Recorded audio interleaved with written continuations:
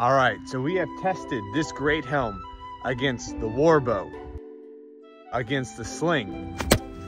Now we're gonna have a proper test against the Warhammer.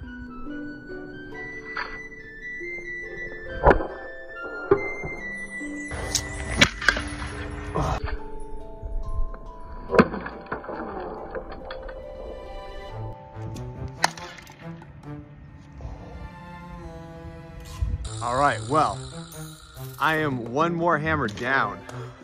That was nuts. So the other shot right here, it went through into the helmet. If you wouldn't have had anything underneath it, it wouldn't have penetrated all the way. But this just gives some perspective of how powerful that sling was to put that big old dent in there, when even this at full swing just gave it that little puncture. So